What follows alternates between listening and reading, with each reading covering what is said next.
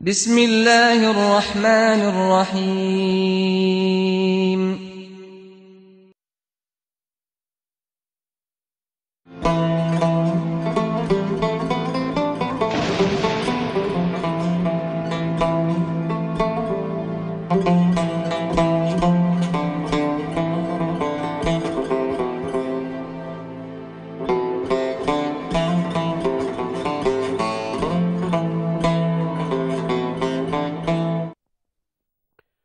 السلام عليكم ورحمة الله تعالى وبركاته.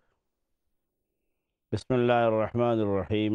الحمد لله كفى والصلاة والسلام على عباده الذين اصطفى. فأعوذ بالله من الشيطان الرجيم. بسم الله الرحمن الرحيم. ونزلنا عليك الكتاب تبيانا لكل شيء وهدى ورحمة لقوم يسمعون. আজকের সম্মানিত অডিয়েন্স, ইকরা টিভির মধ্যে এনলাইটেন্ড জার্নি আমরা প্রতি বুধবারে আপনাদের সামনে হাজির হওয়ার চেষ্টা করি। সময় সময় গ্যাপ হয়ে যায়। আজকে আপনাদের সামনে হাজির হয়েছি যে বিষয় নিয়ে, সে বিষয়টি হচ্ছে আল কোরআনের আলোকে মুমিনের জীবন। এর অর্থ এটা নয় যে আল কোরআন শুধুমাত্র মুমিনের জন্যে। আল কোরআন সকল মানুষের জন্যে। আমরা বারবার আলোচনা করেছি এই সমান টিভিতেই, সমান প্রোগ্রামে, যে আল কোরআন সকল মানবতার জন্যে, সকল মানুষের জন্যে, মুসলিম হোক আর অমুসলিম হোক, সবার জন্যেই আল কোরআন। কিন্তু খাস করে ভেরি স্পেশালি যেহেতু মুমিন ইমান আনতে হয়, মুমিনকে ইমান আনতে হয় কোরআনের উপর এবং কোরআন অনুযায়ী তাকে চলতে হয়, এই জন্য মুমিনের জীবনটাই শুধু আমরা আজকে আলোচনায় আনব। তাই কোরআন হাকিমের সূরা আন-নাহলের আয়াতখানা, ওয়ানাজ্জালনা আলাইকাল কিতাবা তিবিয়ানান লিকুল্লি শাই, আল্লাহ সুবহানাহু ওয়া তাআলা ইরশাদ করেছেন যে আমরা এই কিতাবকে হে নবী তোমার উপর নাজিল করেছি তিবিয়ানান, তিবিয়ান হিসেবে নাজিল করেছি, লিকুল্লি শাই, প্রত্যেক জিনিসের তিবিয়ান হিসেবে। দেখেন তিবিয়ান কি? সকল জিনিসের সমাধান হিসেবে। তিবিয়ান মানে সমাধান। তিবিয়ান মানে হচ্ছে যে জিনিস দিয়ে মানুষ রোগ থেকে প্রতিশোধন করে, রোগ থেকে বাঁচে, ঔষধ। তিবিয়ান শব্দের অর্থ হচ্ছে যে সকল জিনিসকে অত্যন্ত পরিষ্কার করে বয়ান করে করে নাজিল করা হয়েছে। এমন না যে কোরআনের মধ্যে এমন কিছু জিনিস বলা হয়েছে যেটা বোঝা যায় না। কেমন বয়ান এনাফ হয় নাই, পরিষ্কার হয় নাই, অস্পষ্ট না। তিবিয়ান মানে হচ্ছে পরিষ্কার করে বয়ান করে করে সবকিছু, সকল কিছুর সমাধান দেওয়া হয়েছে। তবে কেউ কেউ প্রশ্ন আনতে পারেন, তাহলে কিছু আয়াত আছে না মুতাশাবিহ, এগুলা তো পরিষ্কার নয়। আর কিছু আয়াত আছে যেগুলা মুঠেই বোধগম্য নয়।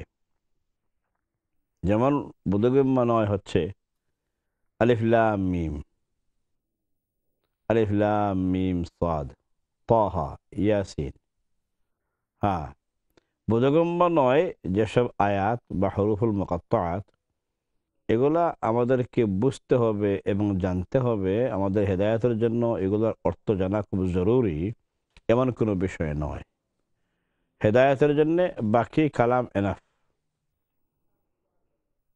আর এই আয়াতগুলো বা এই হরুফগুলো, টুকরা টুকরা হরুফগুলো হরুফুল মুকাত্তাআত বলা হয়। আর হরুফুল মুকাত্তাআতের অর্থ জানা হেদায়েতের জন্য জরুরি না। এজন্য আল্লাহ সুবহানাহু ওয়া তাআলা তার মুজিজার অংশ হিসেবে মানুষকে অক্ষম রাখার কারণে, প্রয়োজনে তিনি এই আয়াতগুলো জায়গায় জায়গায় দিয়েছেন রেড লাইট হিসাবে, যে তুমি এখানে থেমে যাও, এখানে বলো আই ডোন্ট নো, আমি জানি না, এটা আল্লাহ জানেন। সুবহানাল্লাহ। এই জন্য এগুলো হচ্ছে রেড লাইট। গাড়ি যারা ড্রাইভ করি আমরা, বা পায়ে হাঁটি, আমাদেরকে রাস্তার কোনো কোনো জায়গায় থামতে হয়, কারণ রেড লাইট এসে গেছে, আর যাওয়া যাবে না। রেড লাইটের অর্থ হচ্ছে ক্রস করা যাবে না, এখন থামো। তো এমনি করে আল্লাহ সুবহানাহু ওয়া তাআলা তার কালামে মজিদে জায়গায় জায়গায় রেড লাইট দিয়েছেন, দিয়ে বলছেন যে তুমি জানো না এটা বলো। সুবহানাল্লাহ, এটা সব কিছু আমি জানি।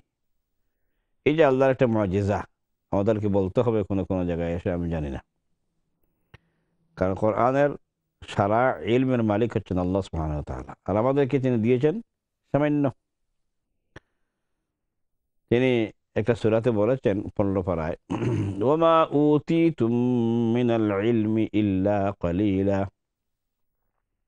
সূরা আল ইসরার এই আয়াতটি আমাদেরকে পরিষ্কার করে দিচ্ছে যে ওমা উতিতুম মিনাল ইলমি ইল্লা কলিলা, ইলম থেকে, নলেজ থেকে তোমাদেরকে খুবই সামান্য ইলম দেওয়া হয়েছে। তো এই সামান্য ইলম দিয়ে যদি আমরা বলি আমি কোরআন জানি, কোনো মুফাসসির আজ পর্যন্ত দাবি করেননি যে আমি সারা কোরআন খুব ভালো করে জানি, জেনে ফেলছি। না, এই অন্তত এই আয়াতগুলোর অর্থ বলতে পারবেন না কেউই, কোনো মুফাসসির, কোনো মুহাদ্দিস, কোনো বড় আলেম, কোনো স্কলার।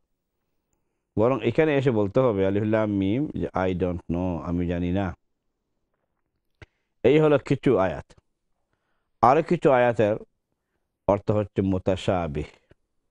তাশাবুহ অর্থ হচ্ছে সমর্থবোধক আয়াত। একই আয়াতের দুই তিনটা অর্থ হইতে পারে, একই শব্দের দুই তিনটা অর্থ হইতে পারে। এই দুই তিন অর্থ হওয়ার যেখানে সুযোগ আছে, এখানে আমরা সকল অর্থ জেনে ফেলছি। এমনও হইতে পারে যে কিছু অর্থ আমাদের জানা নাই, যেটা আল্লাহ জানা আছে।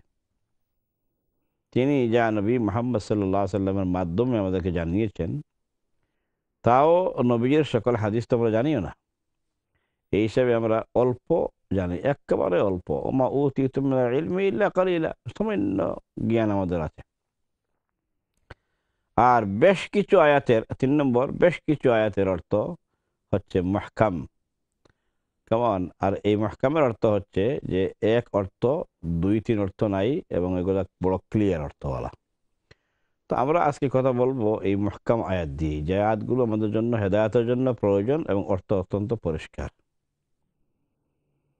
তো এই জন্য আল্লাহ সুবহানাহু ওয়া তাআলা কি বলেছেন, তিবিয়ানাল লিকুল্লি শাই, সকল জিনিসের তিবিয়ান দিয়ে, ভালো করে ব্যাখ্যা সহকারে, সুন্দর করে, ক্লিয়ার করে তোমাদের কাছে আমি কোরআনে হাকিমকে নাজিল করেছি, তোমার কাছে নাজিল করেছি হে নবী মুহাম্মদ সাল্লাল্লাহু আলাইহি ওয়াসাল্লাম। ওয়াহুদান, কোরআন হচ্ছে তিবিয়ান নম্বর 1, আর 2 নম্বর হচ্ছে ওয়াহুদান, হেদায়েতের গাইডলাইন।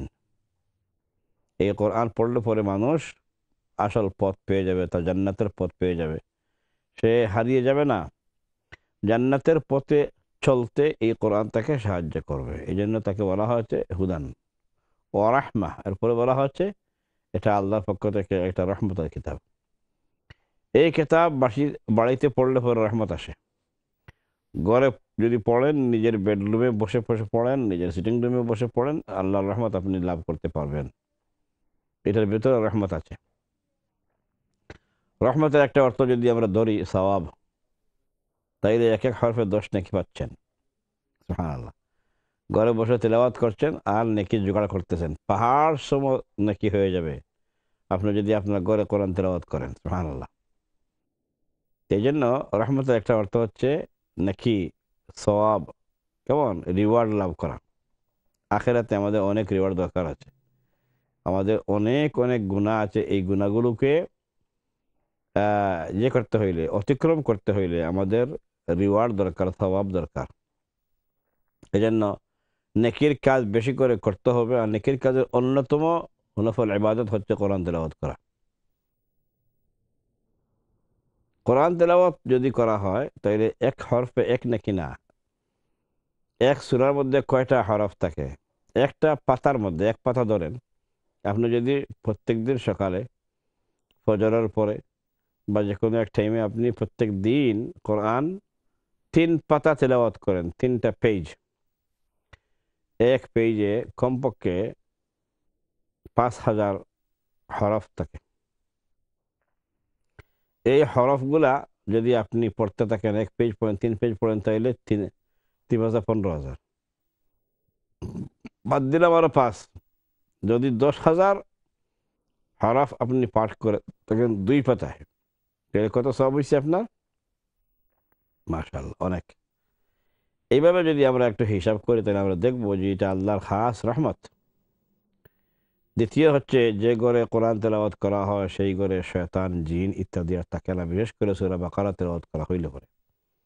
এমনকি সারা সূরা বাকারা তো অনেক লম্বা, সারা না পারলেও যদি সূরা বাকারার প্রথম অংশ, প্রথম রুকু এবং শেষের রুকু, এই 2টা অংশ কমপক্ষে পড়েন, তবুও জিন আপনার ঘর থেকে পালিয়ে বেড়াবে। তাইলে এটা আরেকটা রহমত না? বড় ধরনের রহমত। তৃতীয় রহমত হচ্ছে যে আপনি আপনার ঘরে তেলাওয়াত করলেন, আল্লাহর রহমত আসলো, আল্লাহর রহমতের ফেরেশতারা কোরআন শুনলে তারা দাখিল হয়ে যায়। সুবহানাল্লাহ। কোরআন শুনলে, কোরআনের আওয়াজ শুনলে তারা এসে এখানে হাজিরা দেন। চতুর্থ রহমত হচ্ছে যে আপনি তেলাওয়াত করলেন, আপনার ওয়াইফ শুনলেন, বাচ্চারা শুনলেন, তারাও এখান থেকে সওয়াব, শুনে শুনে সওয়াব হাসিল করলো। কারণ কোরআন পড়া এবং শোনা উভয়টাই সওয়াবের কাজ। এবং কোনো কোনো স্কলা বলেছেন উভয়টাই সমান সওয়াব পাওয়া যাবে যদি শুননেওয়ালা মনের কান দিয়ে শোনে। তাইলে আপনি তেলাওয়াত করছেন, আপনি তেলাওয়াত করে যা সওয়াব, শুননেওয়ালা সবাই আবার সমান সওয়াব পেয়ে যাবে। আপনি যেভাবে করে যা তেলাওয়াত করে অর্জন করলেন তারাও তা সমান পেয়ে যাবে। এই রহমত না? এভাবে যদি আমরা চিন্তা করি তাহলে আল্লাহর কোরআন, আল্লাহর যে স্পেশাল রহমত বয়ে আনে, এটা আমাদের সামনে পরিষ্কার। এই জন্য কোরআন বলছে, ওয়ানাজ্জালনা আলাইকাল কিতাবা তিবয়ানান লিকুল্লি শাইইন ওয়া হুদান ওয়া রাহমাতান লিকাওমিন ইউমিনুন। তাইলে রহমত পাওয়া গেল, হেদায়েত পাওয়া গেল, তিবিয়ান পাওয়া গেল। এই 3টি নাম এখানে আল্লাহ পাক তার কোরআনের ব্যাপারে এনেছেন। কাদের জন্য? লিকাওমিন ইউমিনুন, যারা ঈমান আনেন, যারা ঈমান আনেন। এই জন্য বলছি যে মুমিনদের জন্য কোরআন। আজকে আমরা কেবলমাত্র মুমিনদের জীবন ব্যবস্থার নাম কোরআন, কোরআন মুমিনের জীবনে কিভাবে পরিবর্তন আনতে পারে পরবর্তী বিষয়। তাইলে কোরআন আপনি পেয়ে গেলেন, কোরআন আপনি পড়লেন, তেলাওয়াত করলেন, আপনার ঘরে পড়লেন, ঘরও আল্লাহর রহমত থেকে বঞ্চিত হবে না। রহমত পেয়ে যাবে, ঘর পাবে, আপনি পাবেন, আপনার সন্তানরা পাবে, আপনার ওয়াইফ পাবে, আপনার বেডরুম পাবে, সবাই পাবে। তাইলে ঘরের মধ্যে কোরআনের তেলাওয়াত জারি রাখা, জারি করা আমাদের জন্য, আমাদের সবার জন্যই উচিত। দ্বিতীয়ত, সেকেন্ড যে পয়েন্ট আমরা আলোচনা করব, মুমিন কিভাবে কোরআন থেকে উপকার পেতে পারে। একজন যদি কোরআন নিজে না পড়ে তাহলে তার ক্ষতি। আর শুধু ক্ষতি না, সে নিজে পড়লো না, জানলো না, জাহিল থাকলো কোরআনের ব্যাপারে। শুধুমাত্র ওই যে ছোটবেলা কয়েকটা সূরা পড়ছিল এর দূর আছে তার, তাও উস্তাদের কাছে, তাও পিতামাতা জোর করে তাকে মক্তবে দিয়েছিলেন পাঠিয়ে। সেই সুবাদে কিছু সূরা শিখছে যেগুলো দিয়ে এখন নামাজ ছাড়াইতে পারে কোন রকম। এই লোকটাকে যদি জিজ্ঞেস করা হয় যে তোমার পিতামাতা তোমাকে মহাব্বত করে ছোটবেলা মক্তবে দিয়েছিলেন বলে তুমি আলাম তারা টু নাস অথবা জালজালা টু নাস তুমি মুখস্থ করেছ, এরপরে তোমার অনেক উন্নতি হয়েছে তোমার জীবনে, ঠিক নয় কি? তুমি ব্যবসায়ী হয়েছো, তুমি কাজকর্ম করে অনেক পয়সা জোগাড় করেছো, তুমি বিদেশ গিয়েছো, তুমি লন্ডনে এসেছো, তোমার অনেক পয়সা হয়েছে, অনেক কিছু বৃদ্ধি হয়েছে, তোমার হায়াত বৃদ্ধি হয়েছে, তুমি ছোট ছিলা, হ্যাঁ, তোমার লাইফ অনেক বড় হয়েছে, বিয়ে শাদী করেছো, বাচ্চা কাচ্চা হয়েছে, এরপরে তোমার মধ্যে অনেক পরিবর্তন আসছে, তোমার পয়সা হয়েছে, তুমি মালদার হয়েছো, ধনী হয়েছে, সব জায়গায় তোমার অনেক কিছু বৃদ্ধি হয়েছে। এট দ্য সেম টাইম যদি তাকে প্রশ্ন করা হয়, ভাই তোমার কোরআন কি পর্যন্ত বৃদ্ধি হয়েছে বলো, জবাব কি আসবে? কোরআন কি বাড়ছে? না, লোকটার হায়াত বাড়ছে। যখন মক্তবে পড়ছিল তখন 10, 12, 13 ছিল বয়স, না হয় 15ই ছিল। কিন্তু 15 থেকে যে মসজিদ থেকে মক্তব থেকে বের হয়ে কোরআন পড়া বন্ধ করছে তো করছেই, বাবার বেটা একেবারে বন্ধ হয়ে রাখছে। এখন বয়স, বিয়ে করছে, 30 বছর হয়েছে, বাচ্চা 2টা পাইছে, স্টিল তার কোরআন বন্ধ। কোরআন অফলাইন, কোরআন অনলাইন না। তার বিজনেস অনলাইন, তার বিলেত আসা অনলাইন, তার পাসপোর্ট পাওয়া অনলাইন, তার পয়সা পাতি কামাই করা, তার জব করা আর্নিং সব কিছু অনলাইন, অনলি কোরআন হচ্ছে অফলাইন। কোরআনের পিছনে আর আর মহব্বত করে নাই। ওই যে ছোটবেলা যেটা পড়ছিল মা বাবার কাছে অথবা উস্তাদের কাছে, এটাই তার সম্পত্তি, এই সম্পত্তি আর বাড়ে নাই। কেউ তাহলে জিজ্ঞেস করেন যে তোমার ওই সময় গড় ছিল একটা, এখন তোমার গড় হয়তো দুইটা, না হয় ইংল্যান্ডের মধ্যে গড় কিনছো তুমি আরো একটা দুইটা, দেশে তুমি বিল্ডিং উঠাইছো, ব্যবসা করেছো সিলেট টাউনে, ঢাকা রাজধানীতে, ঠিক না? অনেক কিছু বাড়ছে, কিন্তু কোরআনটা বাড়ে নাই। কারণ কি? আহারে মুসলমান মুমিন কোরআনের ব্যাপারে গাফিল, কোরআন যেন তার কোনো প্রয়োজন নেই। এজন্য কোরআন সে টাচ করে নাই, কোরআন সে পড়ে নাই, কোরআনের সূরা একটা বাড়ায় নাই। কমপক্ষে দুনিয়া যেভাবে করে তোমার বাড়াইছো, তোমার এই কি বলে আখের গুছাইছো, অনেক পয়সা পাতি কামাইছো, কিন্তু কোরআন কিন্তু বাড়লো না। তোমার কোরআন তো কমপক্ষে 1 পারা হওয়া দরকার ছিল, 5 পারা মুখস্থ হওয়া দরকার ছিল, কোরআন কিন্তু বাড়লো না। দিনই আমল বাড়লো না, বাকি সব কিছু বাড়ছে। কেমন?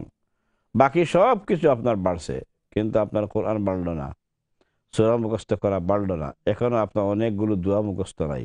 আপনি এখনো সালাতুল ভিতরে যে দোয়াগুলো পড়া লাগে, এই দোয়া আপনি জানেন না। আল্লাহুম্মা ইন্না আনাস্তাইনুকাও জানেন না হয়তো, অথবা আল্লাহুম্মা হদিনা ফিমান হাদাইত কুনুত নাযালা, এটাও আপনি জানেন না।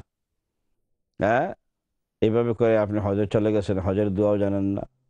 ইভেন লাব্বাইকাটাও আপনি মুখস্থ করতে পারলেন না, অথচ আপনি হজে রওনা হয়ে গেছেন। আপনার অনেক পয়সা বাড়ছে, অনেক পাসপোর্ট হয়েছে, যার ফলে আপনার হজে যাওয়া ইজি হয়ে গেছে। কিন্তু আপনি পড়লেন না, না পড়ে রওনা দিলেন। এমনি করে আপনি মুমিন আছেন বটে, ঈমান আছে বটে, আপনার সব দিকে সব কিছু বাড়ছে, সন্তানও বাড়ছে, পরিবার বড় হয়েছে, আত্মীয় স্বজন অনেক বাড়ছে, কেমন সব জায়গায় বাড়ছে, পয়সাও বাড়ছে, মালদার হয়েছেন, কিন্তু কোরআনটা বাড়লো না।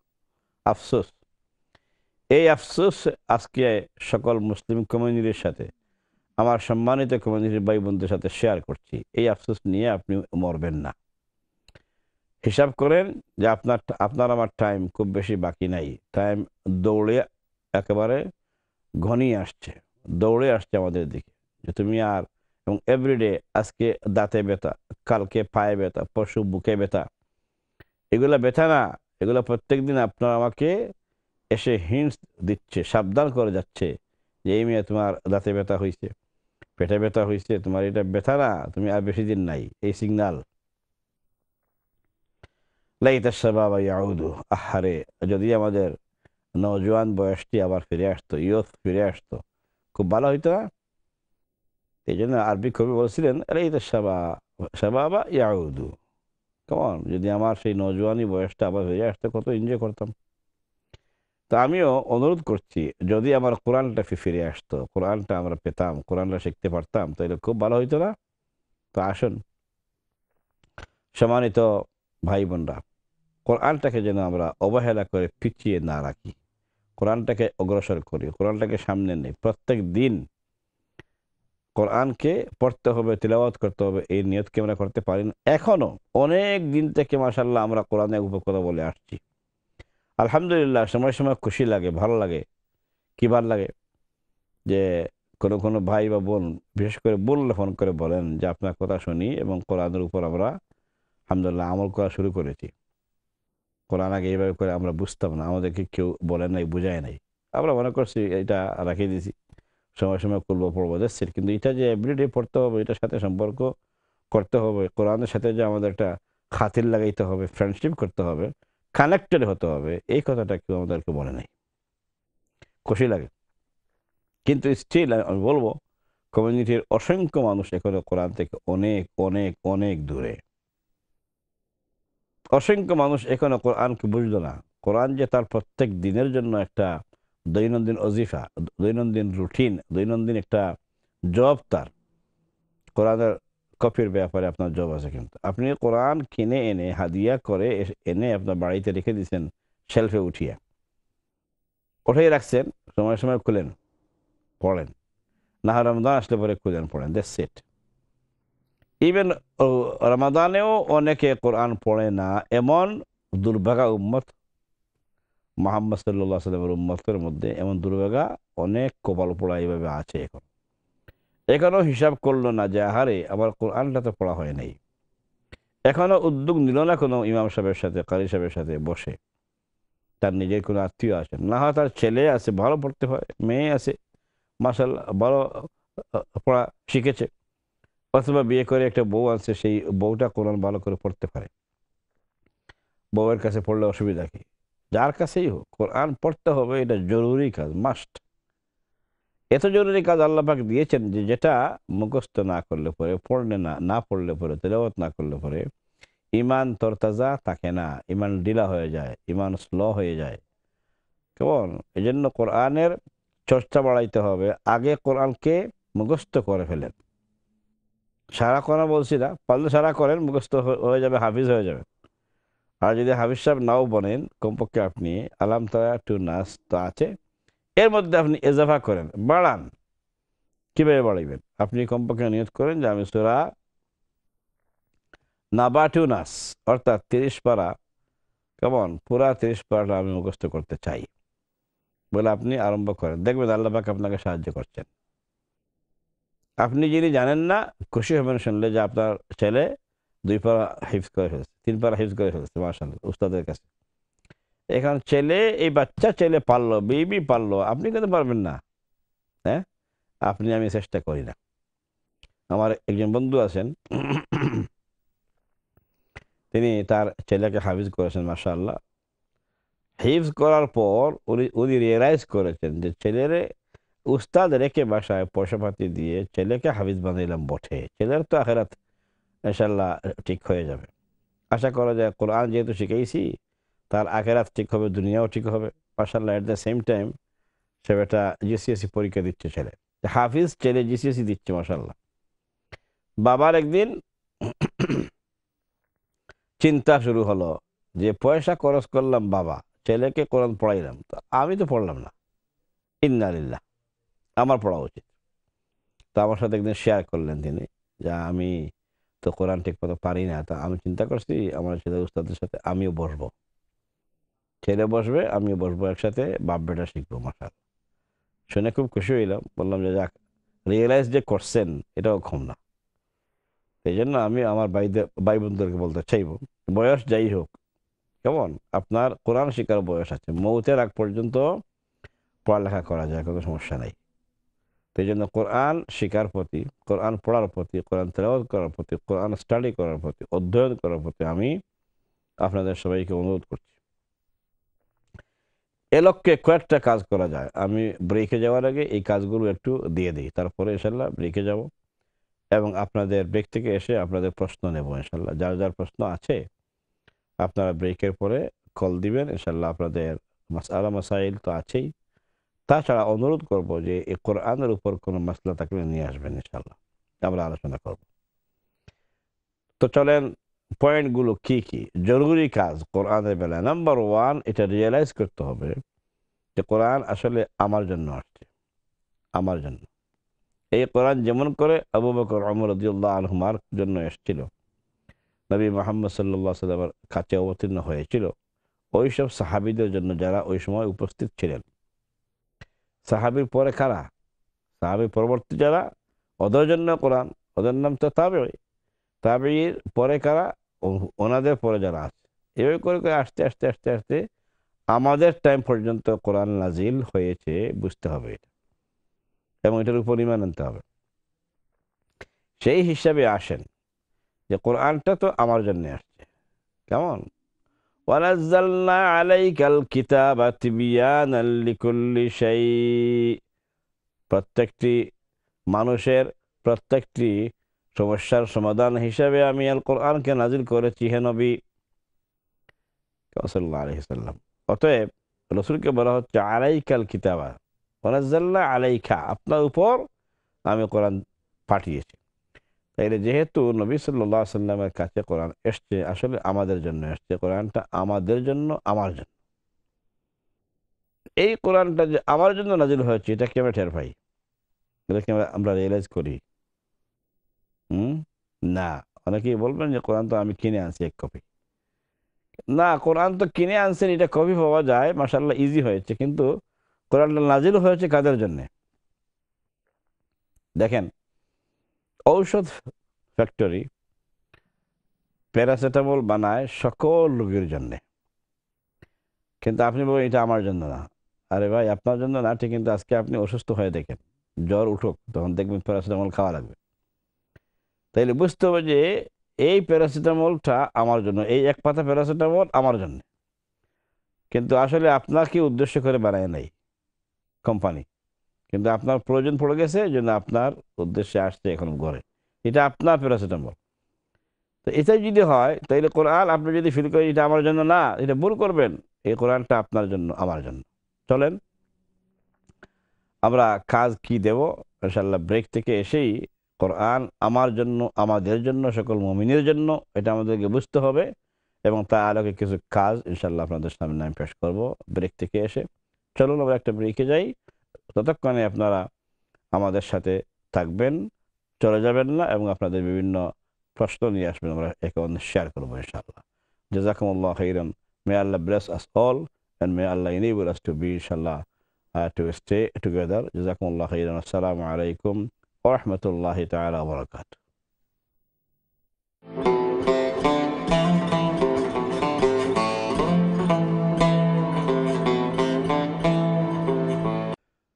আসসালামু আলাইকুম ওয়া রাহমাতুল্লাহি তাআলা ওয়া বারাকাতুহু।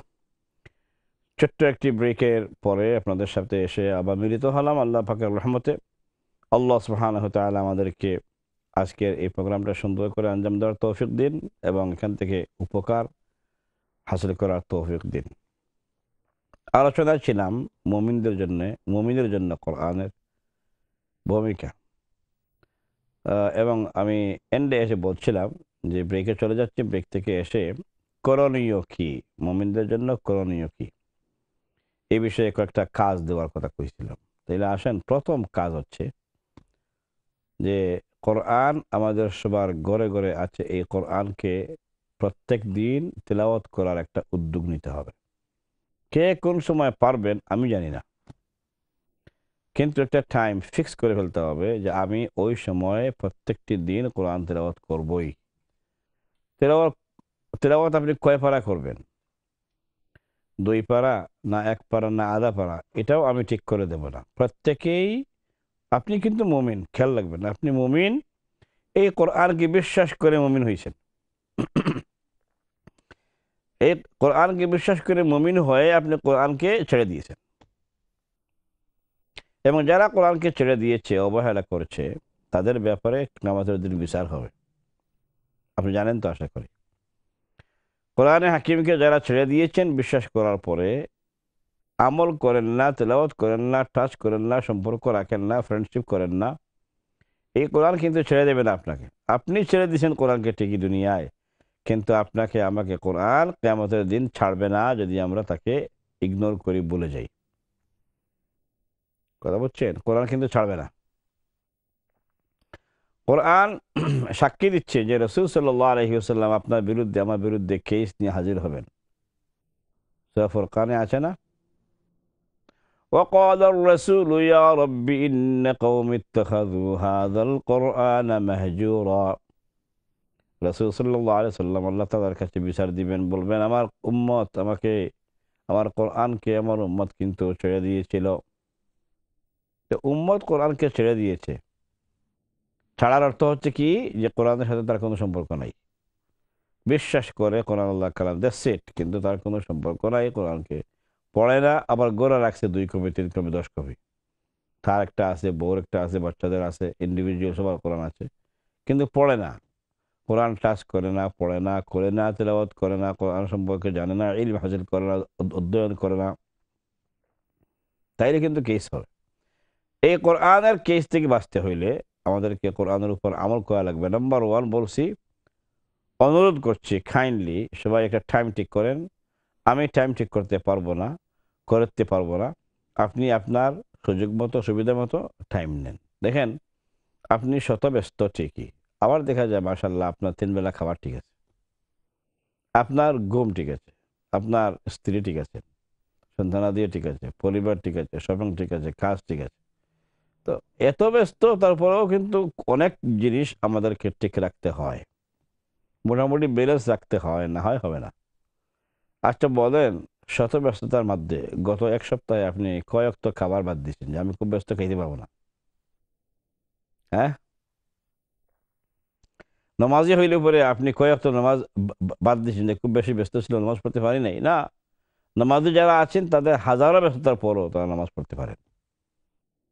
তাইলে আপনিও যদি খাওয়া দাওয়া ঠিক মতো হয়ে থাকে তো কোরআন পড়াটা হয় না কেন? এই জন্য আমার প্রথম রিকোয়েস্ট হচ্ছে, আসুন কোরআন ধরি, প্রত্যেক দিন কোরআন অ্যাটলিস্ট 3 পাতা তেলাওয়াত করো। পারলে বেশি করেন, সমস্যা নাই, কিন্তু আমার অনুরোধ, আসুন নিয়ত করি, বিগিন করি যে কোরআন দিয়ে আমি শুরু করব এবং সেই কোরআন আমি 3 পাতা তেলাওয়াত করব প্রত্যেক দিন। এখন টাইম আপনি ঠিক করেন আপনার সুবিধায়, হয়তো বাদ ফজর হইতে পারে, আজকাল কিন্তু রাত অনেক লম্বা, ফজরের পরে মাশাআল্লাহ অনেক সময় বেকার, আবার যদি ঘুম দিতে হয় ঘুমও দেন, সমস্যা নাই, কিন্তু আপনি 10টা মিনিট 15টা মিনিট বসে পড়েন প্লিজ। 3 পাতা পড়তে 3 পাতা 15 মিনিট ম্যাক্সিমাম, আর হাফিজ হইলে তো মাশাআল্লাহ 1 পারা। এই নিয়ত করি আমরা সবাই যে কোরআন তেলাওয়াত না করে অন্য কাজে হাত দেব না, চা পান করব না, বেডে যাব না বাদ ফজর। আর যদি ফজরের পরে পারেন না, ঘুম আপনাকে ছাড়ায় না, কেমন, তাইলে আপনি কি করবেন, এশার পরে শোয়ার আগে দিয়ে আপনি কোরআন তেলাওয়াতটা করে ফেলেন। এক কথা, টাইম আপনার নিজেকে ঠিক করতে হবে অ্যাকর্ডিং টু ইয়ার অ্যাভেইলেবিলিটি। 1 নম্বর গেল কোরআন তেলাওয়াত করা। 2 নম্বর কাজ হচ্ছে, যদি কোরআন তেলাওয়াতটা আপনার সহি না হয়ে থাকে তাহলে আপনি সহি করার জন্য একটা উদ্যোগ নেন। সহি করার জন্য আইদার আপনার ইমাম সাহেব, না হয় আপনার মুয়াজ্জিন সাহেব, না হয় যে সাহেব জানেন, যাকে পাওয়া যায় তাকে পয়সা দেন, পয়সা দিয়ে বাসায় এনে একা পড়েন, না হয় আপনার সন্তানদের সাথে আপনি বসে পড়েন। কেমন, অনেক মা তাদের সন্তানদেরকে একসাথে দিয়েছেন, পড়ে নিজেও পড়েন, মাশাআল্লাহ, মহিলা টিচারদের কাছে। পুরুষ টিচার যদি হয় তাহলে আপনি পড়বেন না, এখানে আবার কোরআন শিক্ষা হচ্ছে ফরজ কাজ। আপনি আরেকটা, এই কাজ করতে যে পরে যদি অন্য কাজের শিকার হয়ে যান, সমস্যা, শয়তানের শিকার হবেন না। এই জন্য কোনো পুরুষের কাছে মহিলারা কোরআন পড়বেন না, না পড়াটা সেফ। কেমন, মহিলার কাছে মহিলা পড়েন, আজকালকে মাশাআল্লাহ মহিলা টিচার সব জায়গায় আছে, পাওয়া যায়। 2 নম্বর কাজ হচ্ছে, 1 নম্বর কাজ হলো কোরআন তিলাওয়াত করা। 2 নম্বর বলছি, কোরআন তেলাওয়াত ঠিকমতো না জানলে পরে সঠিক উচ্চারণ সহ তাজবিদ সহ তাইদের শিকার ব্যবস্থা করা। 2। 3 নম্বর কাজ হচ্ছে যে কোরআনকে জানার জন্য পড়া। আমি তেলাওয়াত করছি সওয়াবের জন্য, এখন আমাকে জানতে হবে। কি জানতে হবে? কোরআনের আয়াতে আয়াতে কি খবর আছে আমার জন্য। কোরআন তো আমার জন্য আসছে, তা আমি এটা জানবো না? আমার জন্য যদি কেউ চিঠি একটা দেয়, তাহলে এই চিঠিতে কি লিখছে এটা আমি পড়বো না? চিঠি পড়তে হবে এবং এটা বুঝতে হবে, বুঝে তার উপর অ্যাকশন করতে হবে এটার উপর। কারণ আপনি পড়লেন না, বুঝলেন না, একটা করলেন না, তাহলে এই চিঠির কোনো দাম আছে? দাম নেই। এজন্য কোরআনকে পড়ে পড়ে বুঝতে হয়। যেমন সূরা ফাতিহা আল্লাহ কি বলেছেন, আলহামদুলিল্লাহ রাব্বিল আলামিন আর রহমানির রহিম মালিকি ইয়াউমিদ্দিন।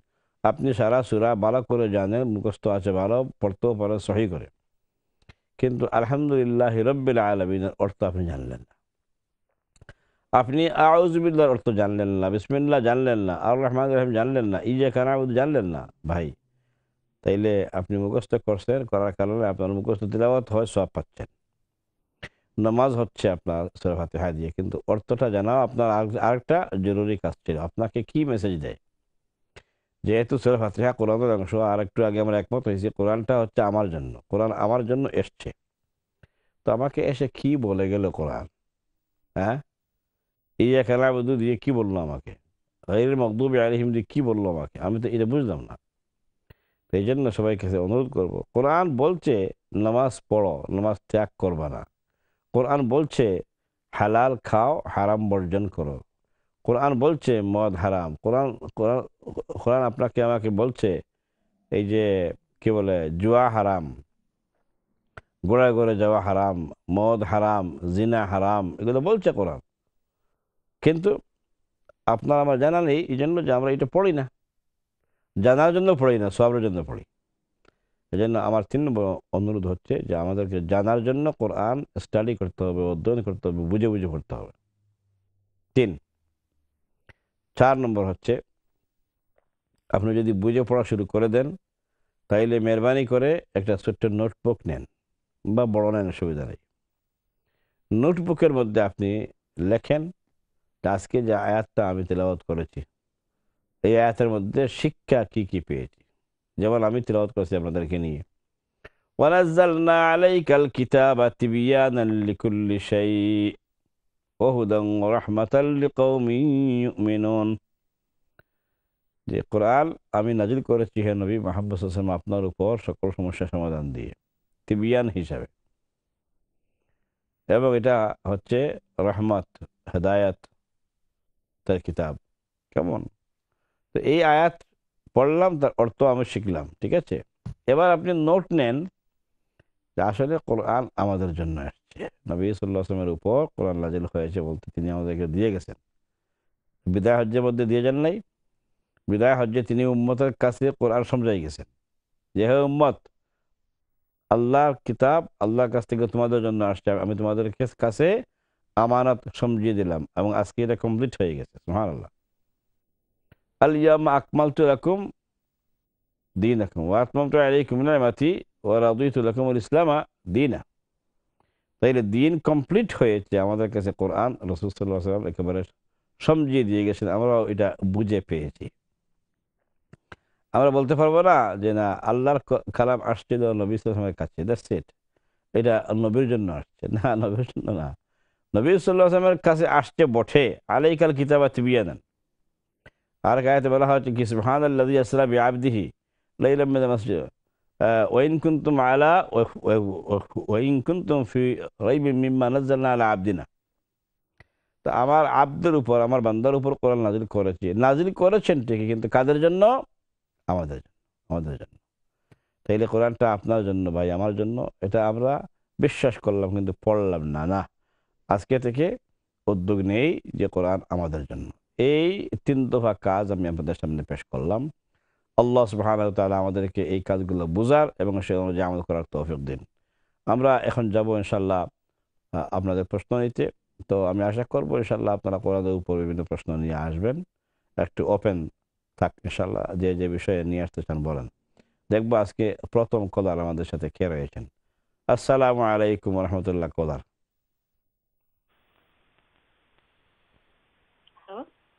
আসসালামু আলাইকুম, কথা বলেন। ওয়ালাইকুম আসসালাম ওয়া রাহমাতুল্লাহি ওয়া বারাকাতুহু।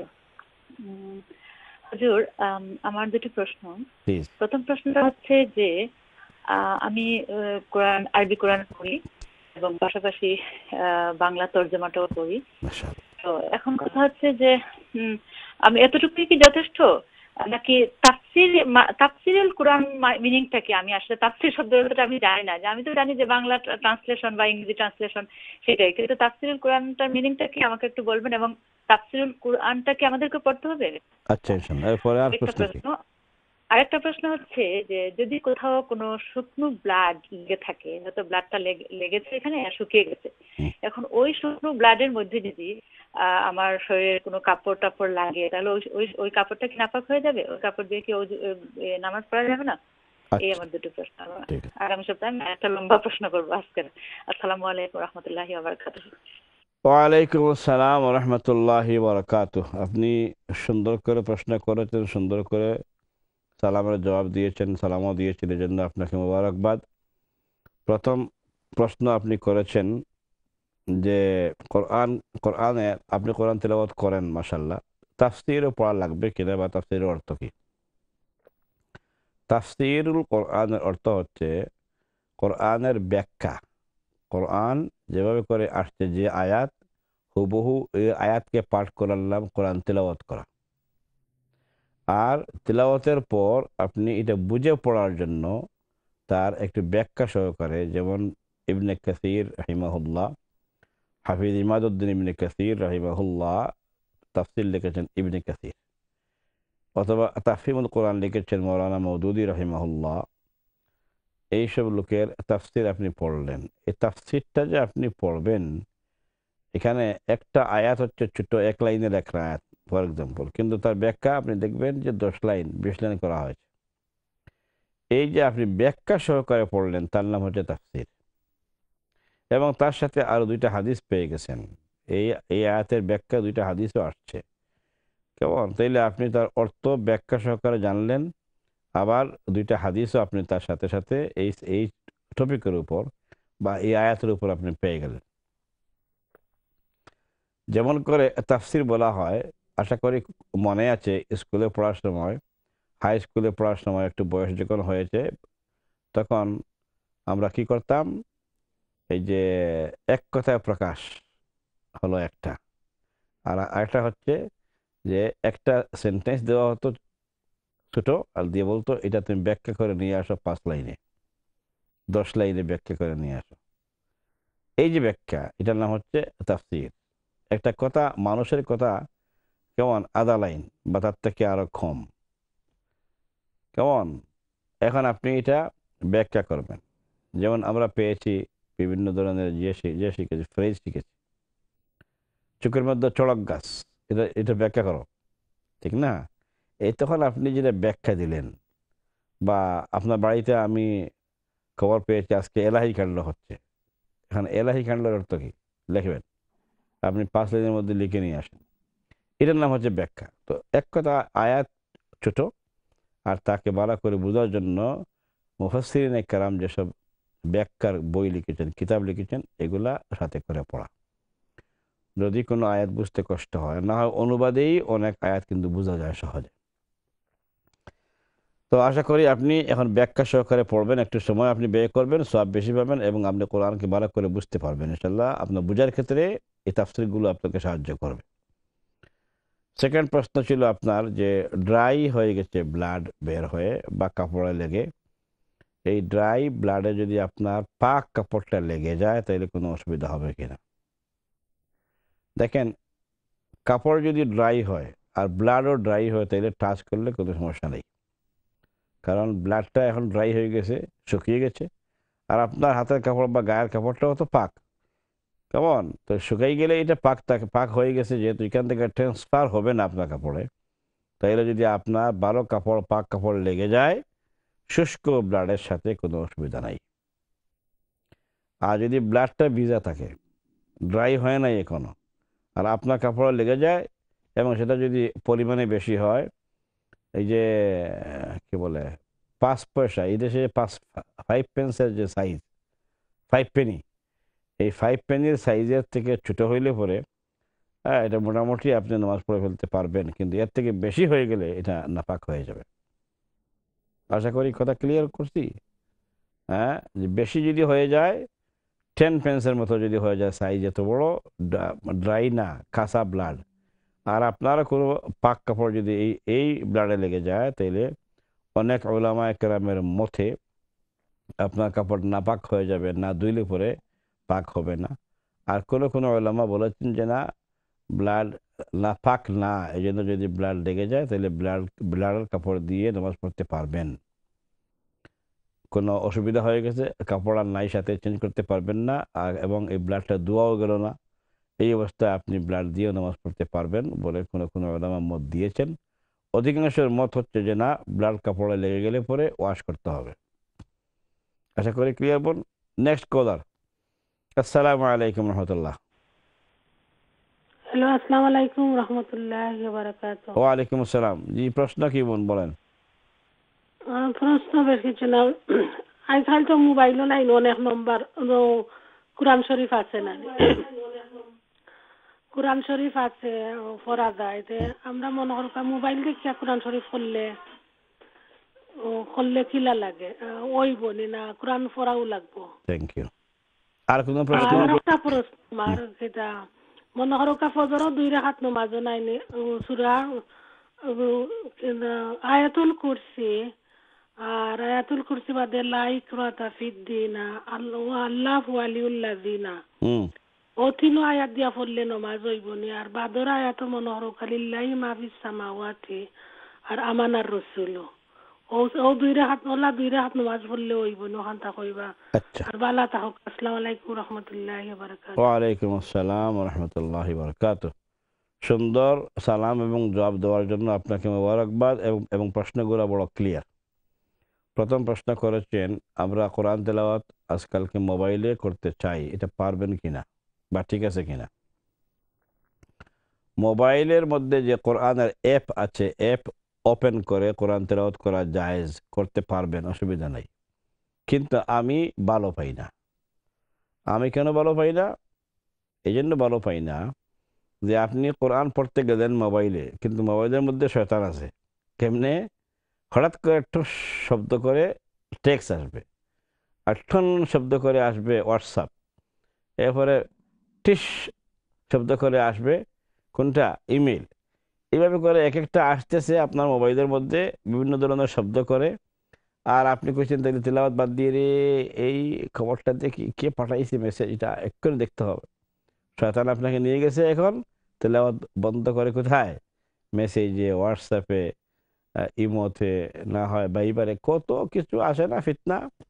তাহলে আপনার তেলাওয়াত হইলো, তেলাওয়াত স্টপ করে ফেলছে শয়তান তার নাম, এত পাওয়ারফুল, বুঝছেন নিবন। এই জন্য আপনি সত্যিই তেলাওয়াত করতেছেন, অথবা কোনো কিছু আসে নাই, কোনো টুসটা শব্দ নাই, ঠুন ঠুন শব্দও নাই, আসে নাই, কিন্তু সকালে ফজরের পরে তেলাওয়াত করতেছেন, অসওয়াসা দেওয়ার সুযোগ করছে শয়তান মিয়া, কইতেছে রাত্রে কত মেসেজ আসছে, তুমি এগুলো আগে চেক করো, এগুলো আগে চেক করো, এই বা আপনাকে পড়াই ফেলছে।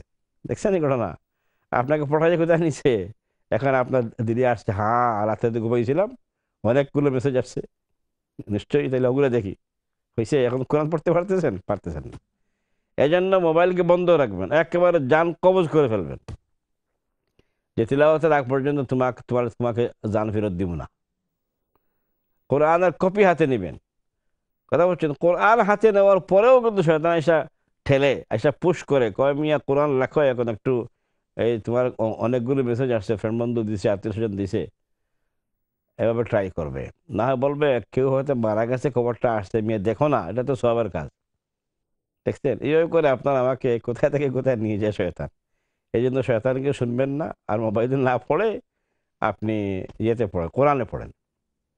আর আমি আগে উল্লেখ করেছি কোরআনের কপির সাথে খাতির লাগাইতে হবে, এই কোরআনের কপিটা তো আপনাকে সাহায্য করবে কিয়ামতের দিন বল, কথা বলছেন। এই জন্য কোরআন তেলাওয়াত করবেন, কোরআন থেকে করবেন, কথা বলছেন। আর রহমান পড়বেন, ইয়াসিন পড়বেন, অজিফা থেকে না। এই এটা হচ্ছে আরেক ফিতনা। আপনি আপনার কোরআনের কপি থেকে পড়বেন, কোরআনের সাথে আপনি ফ্রেন্ডশিপ লাগাইবেন। খেয়াল রাখবেন, এই কোরআন আপনার সাথে কিয়ামতের দিন কথা বলবে আপনাকে, ইনশাআল্লাহ। এই কোরআন আল্লাহর কাছে সুপারিশ করে আপনাকে বাঁচাইতেও পারে। এই জন্য কোরআন আপনি কোরআন থেকে পড়বেন, অ্যাপ থেকে না, মোবাইল থেকে না। আমিও মোবাইল থেকে কিছুদিন পড়ছি, পরে দেখছি এইসব ফিতনা আমাকেও ছাড়ে না। আমিও তো ইনসান, তো আমি তো মানুষ, তো এই জন্য কোরআন রেখে, সরি, মোবাইলের অ্যাপ রেখে, অন্য কিছু রেখে, অজিফা টজিফা সব বাদ দিয়ে আপনি কোরআন থেকে কোরআন পড়বেন ইনশাআল্লাহ। বোনের সেকেন্ড প্রশ্ন হচ্ছে যে আয়াতুল কুরসি বা লা ইকরাহা ফিদ্দিন, এই আয়াতকে আরো কন্টিনিউ করে আপনি প্রথম রাকাতে যদি নামাজে পড়ে ফেলেন, ফজরের নামাজে, আর যদি সেকেন্ড রাকাতে গিয়ে আবার আমাদের রাসূল থেকে পড়েন, হবে নি? জি হবে, কোনো সমস্যা নেই, হয়ে যাবে ইনশাআল্লাহ। নেক্সট প্রশ্ন। আসসালামু আলাইকুম রহমতুল্লাহ। আসসালামু আলাইকুম রহমতুল্লাহ বারাকাতুহু। আলাইকুম আসসালাম রহমতুল্লাহ। ভাইজান কি প্রশ্ন, ভালো আছেন? জি আলহামদুলিল্লাহ, আপনি ভালো আছেন? আলহামদুলিল্লাহ রাব্বিল আলামিন। বলেন কি করতে পারি? আমার ছোট ছোট কয়েকটা প্রশ্ন আছে। বিসমিল্লাহ, বলেন। প্রথম হইছে যে পবিত্র কাপড় লইয়া ঘুমাইলে এই গুমর কাপড় দিয়া ফজরের নামাজ পড়া যাইব নি? একটা নাম্বার 1। নাম্বার 2 হইল গিয়া মসজিদে ঢুকার পরে তাহিয়াতুল ওযু না দাখিল মসজিদ পড়া লাগবো 2 রাকাত, দ্যাটস 2। নাম্বার 3 হইল গিয়া যে প্রস্রাব করার সময় আল্লাহ আমার একজনে কইছেন যে ডাইনাত ইউজ করা ঠিক নাই। কেউ যদি ডাইনাত ইউজ করে তাইলে কি হইব? আর আমরা তো এই দেশে বাথরুমে নরমালি অজু করি, অজু করার পরে যদি অজুর দোয়া বা এই যে আশহাদু আল্লা ইলাহা ইল্লাল্লাহ বা এই যখন অজুর পরে যে দোয়াগুলো বাথরুমের ভিতরে পড়লে কোনো অসুবিধা নেই। হইলো 3টা। আর একটা লাস্ট কোয়েশ্চন হইল গিয়া যে সরি, আমরা যে অনেক সময় বিজির সময় আর কি মনে রক্ষা একটু রাশ করিয়া যদি নামাজটা পড়িলাই বিজির সময় হামর সময় কোনো অসুবিধা হইব না। আর লাস্ট একটা কোয়েশ্চন, সরি, আমি এবার হজ ফরিয়ে আইছি। অনেক সময় মনে রক্ষা ফজরের সময় উঠছি, ঘুম থেকে উঠিয়া দেখছি যদি আমি আঁকি যাই তাইলে গিয়া নামাজ শেষ পাইতাম না। ওই সময় হোটেলের সামনে রাস্তাত মানুষের নামাজ পড়িলছেন, বাট বিগ গ্যাপ আসিল, তার লগে আমি খাড়া হয়ে গেছি, আমার এই নামাজটা হইব নি। ওই না তাইলে আমি এখন কিতা করা লাগবো? Thank you. শুকরান, শুকরান, নাইস প্রশ্ন। 3-4টা প্রশ্ন নিয়ে আসছেন ছোট ছোট। প্রথম হচ্ছে, পাক কাপড় সহ ঘুমাইলে পরে এই কাপড় দিয়ে ফজরের নামাজ পড়া যাবে নি? জি, যেহেতু আপনি নিজে পাক পাক কাপড় গায়ে পরে আপনার নাইটি নিয়ে ঘুমাইছিলেন, নাইটি পাক আছে, ওঠে যদি আপনি এই কাপড় দিয়ে ফজরের নামাজটা পড়েন হয়ে যাবে। একটু চেক করবেন যে কোনো সমস্যা হয়েছে কিনা। যদি দেখেন যে কোনো সমস্যা তো হয় নাই, আপনার কাপড়ও পাক, আপনিও পাক, উজু করবেন, নামাজ পড়ে ফেলবেন, এই কাপড় দিয়ে নামাজ পড়লে হয়ে যাবে। দ্বিতীয় প্রশ্ন ছিল যে মসজিদে যাওয়ার পরে আপনি তাহিয়াতুল মসজিদ পড়বেন না দুখুলুল মসজিদ পড়বেন? আসলে নাম দুইটা, কাজ একটা। আপনি যখন গিয়ে মসজিদে দাখিল হবেন, যে কোনো মসজিদে, তখন আপনি দুখুলুল মসজিদ মানে মসজিদে দাখিল হওয়ার নামাজ, অথবা এটার আরেক নাম হচ্ছে তাহিয়াতুল মসজিদ। কেমন? মসজিদে গিয়ে প্রবেশ করার জন্য হাদিয়া, তাহিয়া দেওয়া, সালাম দেওয়া। এই সালাম হচ্ছে মসজিদের সালাম, হচ্ছে তার 2 রাকাত নামাজ পড়ে বসে যাওয়া। আর যদি সুন্নতের টাইম থাকে তাহলে আপনি এই 2 রাকাত পড়লেন তাহিয়াতুল মসজিদ বা দুখুলুল মসজিদ, এরপরে আপনি আপনার অন্যান্য সুন্নত পড়েন। আর যদি টাইম আরও থাকে তাহলে সুন্নত পড়ে আপনি বসে যান, বসে আপনি তেলাওয়াত করেন। না হয় আপনি তেলাওয়াত না করবেন, তো টাইম বেশি কম, তাহলে আপনি ইস্তিগফার করেন, আস্তাগফিরুল্লাহ ইন্নাল্লাহা গফুরুর রহিম, এটা পড়তে থাকেন। 2, আমি সংক্ষেপে উত্তর দিয়ে ইনশাল্লাহ আমাদেরকে একটা ব্রেকে যেতে হবে, এরপরে ব্রেক থেকে এসে বাকিদের প্রশ্ন নেওয়া হবে। কেউ যাবেন না ইনশাল্লাহ। এরপরে প্রশ্ন ছিল যে বাথরুম এবং টয়লেট একসাথে থাকলে পরে উজু পড়ে দোয়া পড়া যাবে কিনা? যে আপনি উজু করবেন, উজু করে বের হয়ে দোয়াটা পড়বেন। আগে বের হওয়ার দোয়া পড়বেন। দোয়া হচ্ছে কি? সুবহান ওফরানাক, বের হয়ে গেলেন, এবার আপনি পড়েন আশহাদু আল্লা ইলাহা ইল্লাল্লাহু বলে যে উজুর দোয়া সেটা পড়েন। হজে ছিলেন, এই জন্য আপনি কোনো কোনো সময় মেন জমাতে শরীক হতে পারেন নাই, রাস্তায় পড়েছেন হোটেলের সামনে। যদি জমাতের সাথে পড়ে থাকেন আর বিগ গ্যাপ হয়ে থাকে, তাহলে নামাজ হয়ে যাবে। উলামায়ে কেরামের ফতোয়া আছে, নামাজ হয়ে যাবে, কিন্তু আপনি উত্তম সওয়াব পাবেন না। উত্তম সওয়াবের জন্য উচিত ছিল আপনি আগে থেকে রেডি হয়ে মেন জমাতে গিয়ে শরীক হবেন। আগামীতে এটা না করা উত্তম। আপনি ট্রাই করবেন ইনশাআল্লাহ মেইন জমাতে গিয়ে গিয়ে যেন শরীক হওয়া যায়। পড়া বাস হয়ে গেছে। এই 4টি ছিল আপনার প্রশ্ন। আল্লাহ সুবহানাহু ওয়া তাআলা আপনার হজ, আমাদের হজ, আমিও হজে ছিলাম ভাইজান, আমাদের হজ আল্লাহ কবুল করুন। আর দোয়া করি যেসব প্রশ্ন জবাব পেয়েছেন এগুলো নিয়ে আপনি আমল করবেন। আগামীতে হজে গেলে ইনশাআল্লাহ খেয়াল করবেন যে আপনি একেবারে মেইন জামাতে যেন নামাজটা পড়তে পারেন। আল্লাহ সুবহানাহু ওয়া তাআলা আপনাকে তৌফিক দিন। আমাদেরকে এক্ষুনি একটা ব্রেকে যেতে হচ্ছে। ব্রেক থেকে এসে বাকি ভাই বোনদের ইনশাআল্লাহ প্রশ্ন নেওয়া হবে এবং জবাব দেওয়ার জন্য চেষ্টা করা হবে। এতক্ষণ পর্যন্ত আপনারা আমাদের সাথে থাকুন। ইনশাআল্লাহ ব্রেক থেকে এসেই কথা হচ্ছে। আসসালামু আলাইকুম ওয়া রাহমাতুল্লাহি তাআলা ওয়া বারাকাতুহু।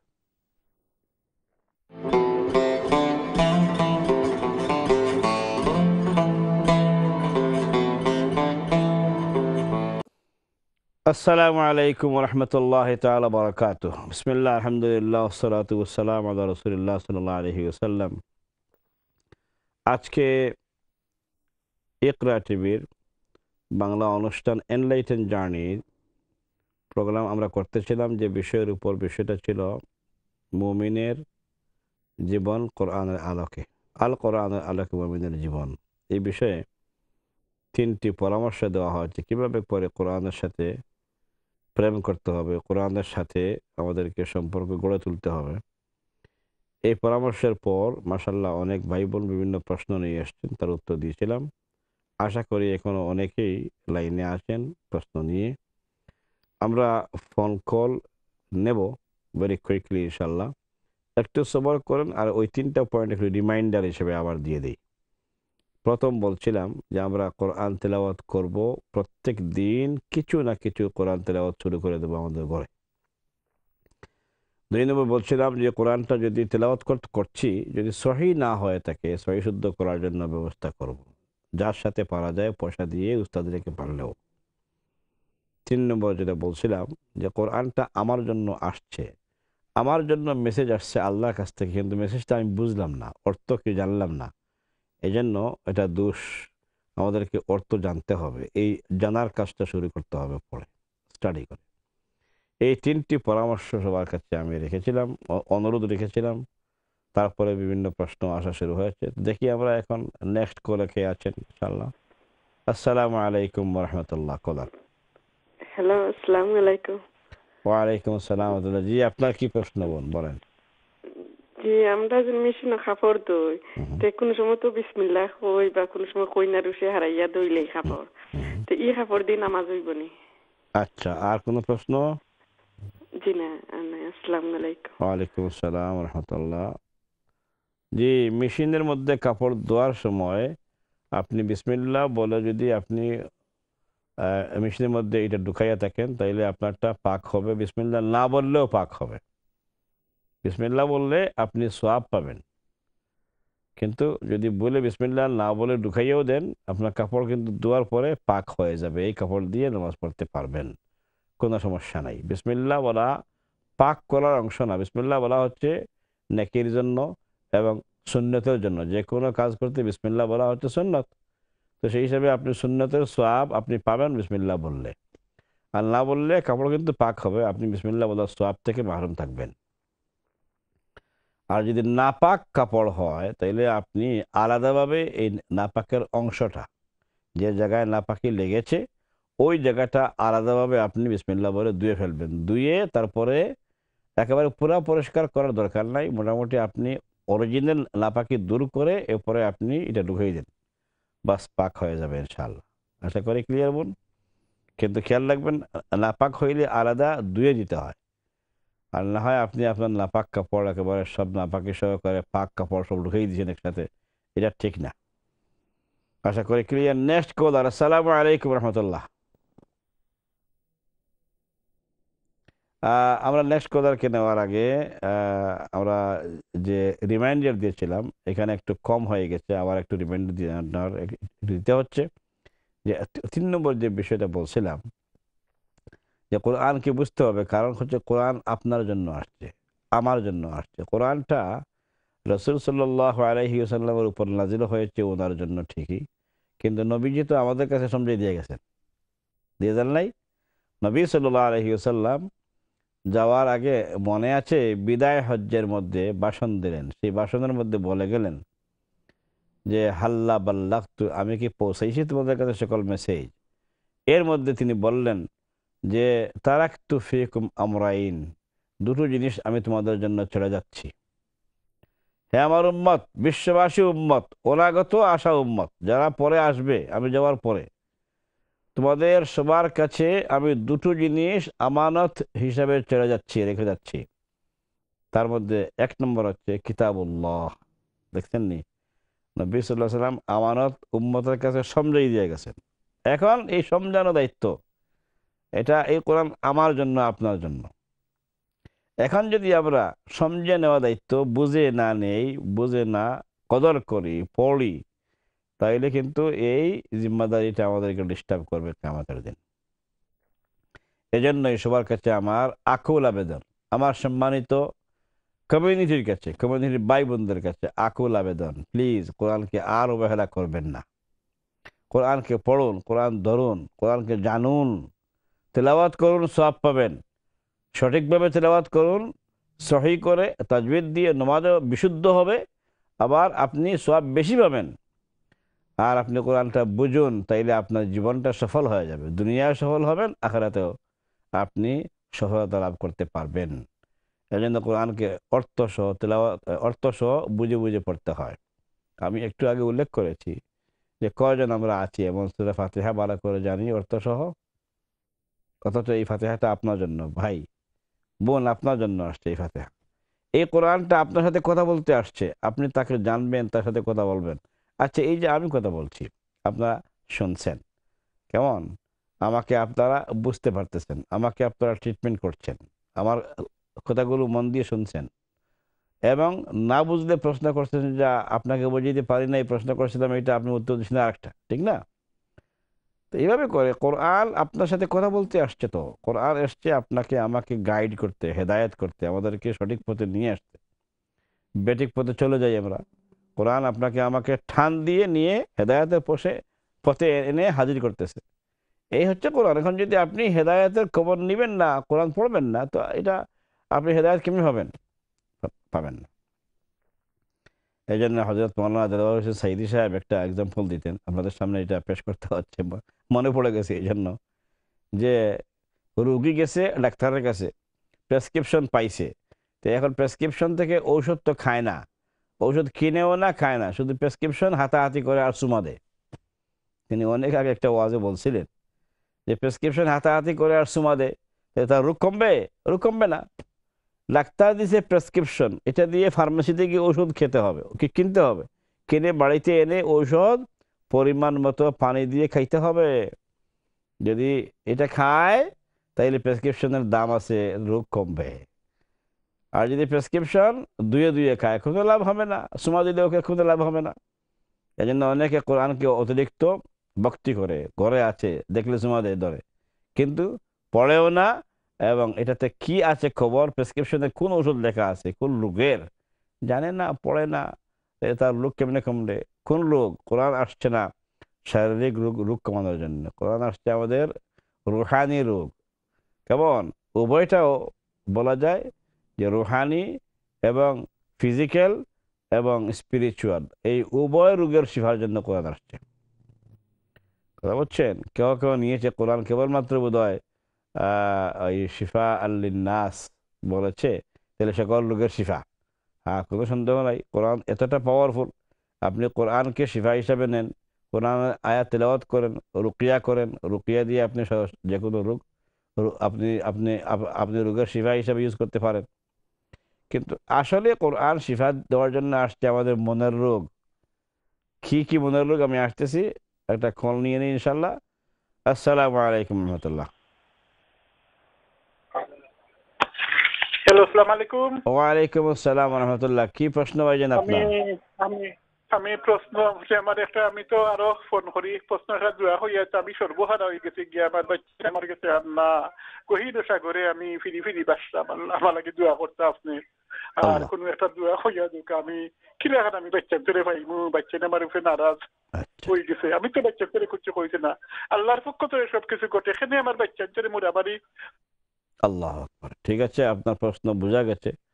আপনি ব্যঙ্গে পড়বেন না, সাহস হারাবেন না, আল্লাহ আপনাকে সাহায্য করে। পেরেশান হয়ে গেছেন, পেরেশান ইমানদারের কোনো লক্ষণ না। আপনি বেশি পেরেশান হয়ে যাবেন না, ইমানে অসুবিধা হয়ে যাবে। আপনি আল্লাহর হাওয়ালা করে ফেলেন। আপনি কোনো কিছু করেন নাই বলছেন, তো আপনি কিছু করেন নাই, কিন্তু সকল সন্তান আপনার কাছে আসে না, আসতে চায় না, এটার মধ্যে কোন জায়গায় কি অসুবিধা আছে? আপনাকে একটা পরামর্শ দেই, আপনি অনলাইন এই কি বলে এই অফ ইয়ারে আপনি আপনার নাম্বার রাখতে পারেন, হয় আমি আলাপ করব, অথবা আপনাকে পরামর্শ দিচ্ছি, আপনি আপনার পার্শ্ববর্তী মসজিদে যান, গিয়ে ইমাম সাহেবের সাথে অথবা ভালো কোনো আলেমের সাথে, আমলদার ভালো কোনো আলেমের সাথে, যার উপর আপনার আস্থা আছে, ওনার সাথে গিয়ে আপনি একটু বসেন, ইনশাআল্লাহ আপনার অনেক ফায়দা হবে, অনেক ফায়দা হবে। আর আমি এক দুর্বল মানুষ, আপনাকে আপনার এক ভাই হিসাবে আমি আপনাকে একটা দোয়া শিখিয়ে দিচ্ছি। সেটা হচ্ছে যে দোয়াটা রসুল সাল্লাল্লাহু আলাইহি ওয়াসাল্লাম শিখাইয়া দিয়েছিলেন আবু উমামা আল বাহিরি রাদিয়াল্লাহু আনহু, একজন সাহাবীকে। তিনি অত্যন্ত বিষণ্ণ ছিলেন, চিন্তিত, কেমন খুব বিষণ্ণ অবস্থায় মসজিদে নববীতে বসা ছিলেন। তিনি তাকে ধরে নিয়ে বললেন যে আবু উমামা আসো, তোমাকে আমি একটা দোয়া শিখিয়ে দিই, তোমার এই বিষণ্ণতা, দুশ্চিন্তা, পেরেশানি দূর হবে। সুবহানাল্লাহ। এই দোয়া আমি আপনাকে দিচ্ছি শিখাইয়া। কেমন? কলম থাকলে একটু লিখে ফেলেন, অথবা আরো ভালো হিসনুল মুসলিম যে কিতাব বই কথা বলি আমরা, দুয়ার বই, এই দুয়ার বইতে আপনি এটা পেয়ে যাবেন। আল্লাহুম্মা ইন্নী আউযু বিকা মিনাল হাম্মি ওয়াল হাযান ওয়া আউযু বিকা মিনাল আজজি ওয়াল কাসাল ওয়া আউযু বিকা মিন গালাবাতিদ দাইনি ওয়া কাহরির রিজাল, এই দোয়া। অথবা আরেকটা দোয়া আছে পেরেশানি দূর হওয়ার দোয়া, আল্লাহুম্মা লা সাহলা, মুসিবত থেকে বাঁচার দোয়া, আল্লাহুম্মা লা সাহলা ইল্লা মা জাআলতাহু সাহলা ওয়া আনতা তাজআলুল হাজনা ইযা শি'তা সাহলা। আমরা নেক্সট কলে যাওয়ার আগে আপনাকে আবারও আমি সান্ত্বনা দিচ্ছি, মুমিন কোনোদিন ব্যর্থ হয় না, মুমিন কোনোদিন মন ভাঙে না, আপনি পেরেশান হবেন না। কেমন? লা ওয়া মান ইয়াকনুত মির রাব্বিহি ইল্লা আদ-দাল্লুন, কেবলমাত্র মিসগাইডেড পিপল আল্লাহর রহমত থেকে বঞ্চিত হইতে পারে, কিন্তু আপনি আল্লাহর রহমতের উপর আশা রাখবেন। আপনি একজন মুমিন, আপনি মিসগাইডেড না, মুমিন ভাই আমার।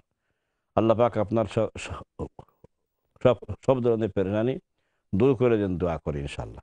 যাচ্ছি নেক্সট কলে। আসসালামু আলাইকুম রহমতুল্লাহ। কলার ওয়ালাইকুম। কি আমি প্রশ্ন আপনার?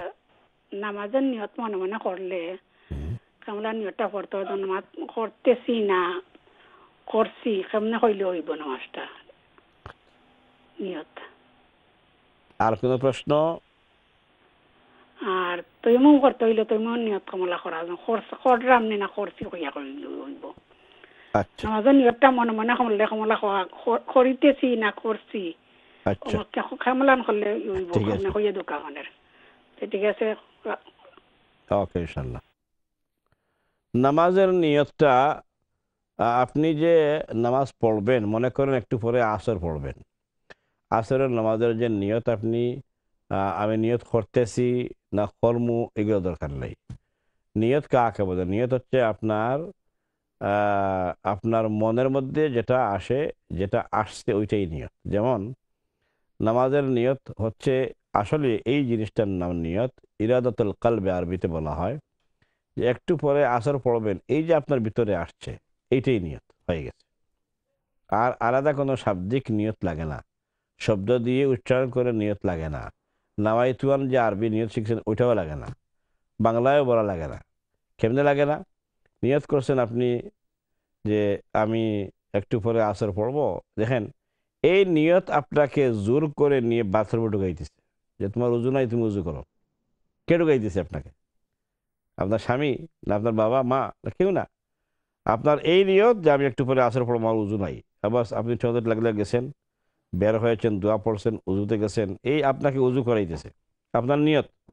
উজু করার পর আপনি এখন কাপড় চেঞ্জ করার জন্য পরামর্শ দিচ্ছে, আবার বলতেছেন না কাপড় লাগবে, জায়নামাজ লাগবে, লাগাও সব।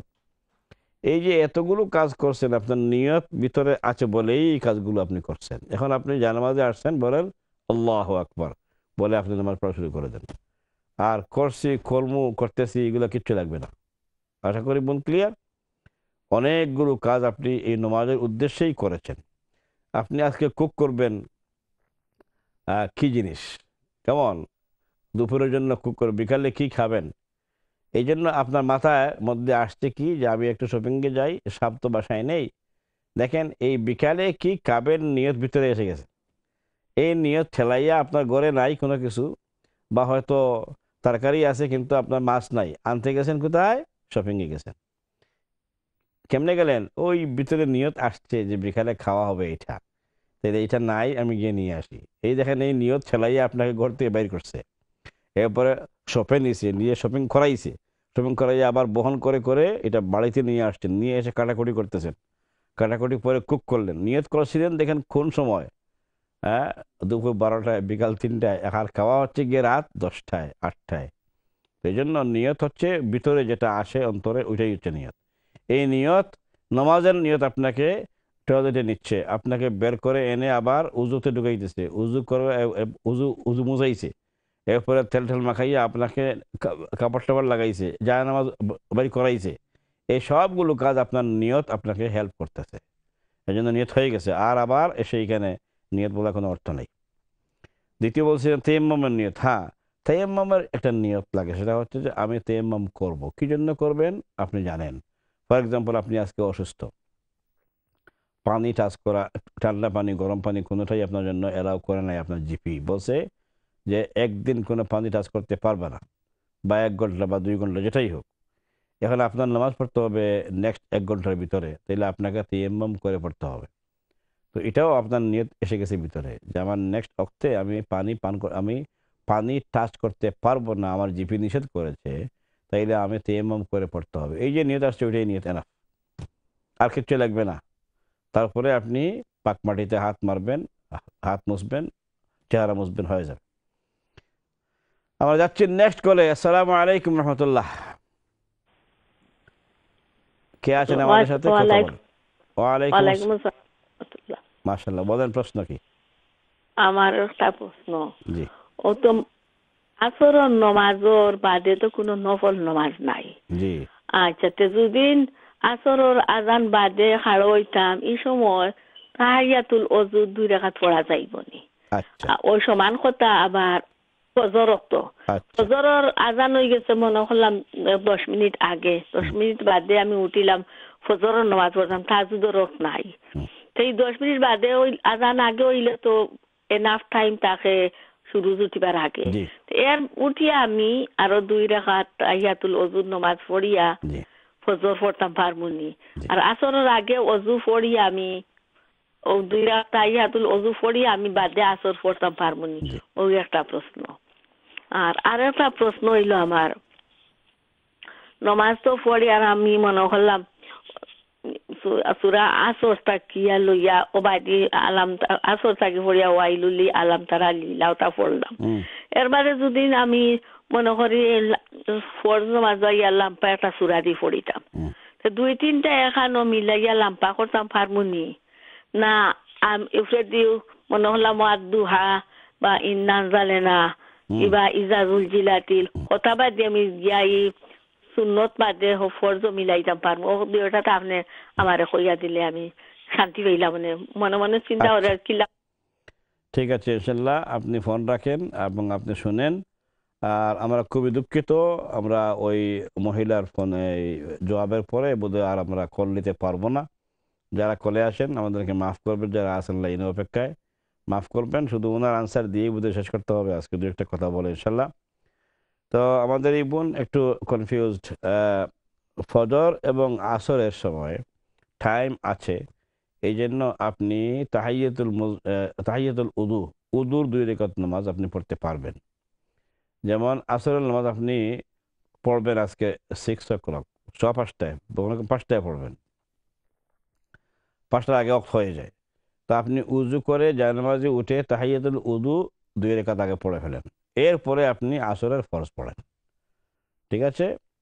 আবার ফজরের সময় আপনি উঠছেন কিছু আগে, বাস ফজরের টাইম হয়ে গেছে, নামাজ পড়তে হবে, উজু করে আসছেন, তাহিয়াতুল উদু 2 রাকাত পড়েন আগে, এরপরে ফজরের সুন্নত পড়বেন এবং ফরজ পড়বেন, হয়ে যাবে, কোনো অসুবিধা নাই। যে কোনো সময় উজু করার পর 2 রাকাত নামাজ পড়া যায় তাহিয়াতুল উদু নামে। এটা আপনি আপনার ওয়াক্তিয়া নামাজের আগে আগে পড়বেন, মানে উজু করার পরে পড়বেন।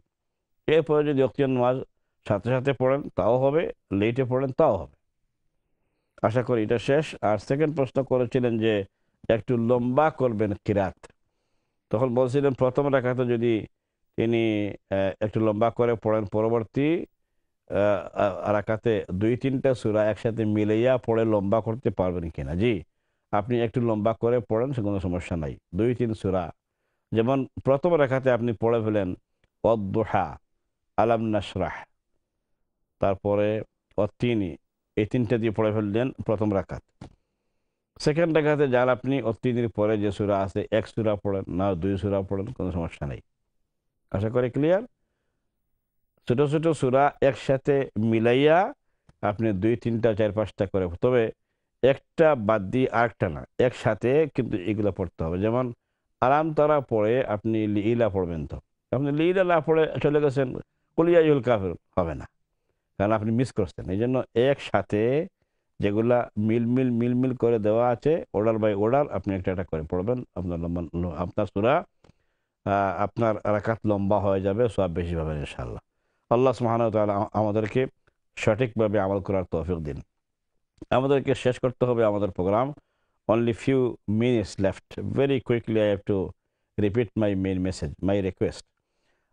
আমি বলতেছিলাম সবার কাছে, যেটা আজকে আমার মুসলিম কমিউনিটির কাছে ইকরা টিভির এই এনলাইটেন জার্নি প্রোগ্রামের মধ্যে আমাদের যেটা আজকে টপিক ছিল যে কোরআনের আয়নায় মুমিনের জীবন, বা এই মুমিনের জীবনে কোরআন হচ্ছে আমাদের মেইন জিম্মাদারি এবং দায়িত্ব।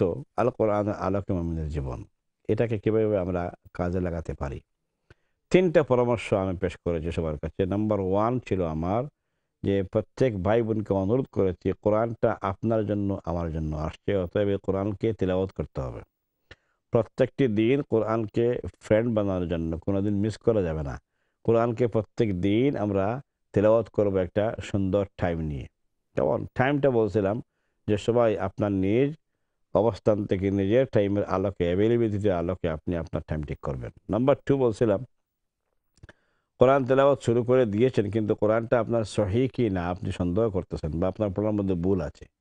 আপনি একজন হুজুরকে শোনাইবেন, মহিলা হুজুর বহুত আছেন আলহামদুলিল্লাহ আজকালকে, যদি মহিলা হন। আর পুরুষ হইলে তো আপনার ইমাম সাহেব আছেন, হুজুর আছেন, মসজিদ সাহেব আছেন, আরও কত আলেমের সাথে আপনার সম্পর্ক আছে, কেমন। আর নাম্বার 3 হচ্ছে যে আপনি আপনি পড়া শিখে ফেলছেন, তেলাওয়াত করেন, কিন্তু অর্থ বুঝলেন না। কোরআন আসছে আপনার কাছে, আপনি এটাকে বুঝতে হবে, এটা আপনার চিঠি, আপনার মেসেজ। যেমন করে মোবাইলে মেসেজ আসলে পরে আপনি এটা বুঝেন, এমনি করে কোরআনকে বুঝতে হবে, না হয় কোরআন আপনার আমার বিরুদ্ধে কিয়ামতের ময়দানে কেস দায়ের করে ফেলতে পারে। আল্লাহ সুবহানাহু ওয়া তাআলার কাছে দোয়া করছি যেন কোরআন আমাদেরকে কিয়ামতের দিন আসামি না করে। আল্লাহ পাক আমাদের সবাইকে কোরআনের প্রতি ফ্রেন্ডশিপ হওয়ার তৌফিক দান করুন। আসসালামু আলাইকুম ওয়া রাহমাতুল্লাহি তাআলা ওয়া বারাকাতুহু।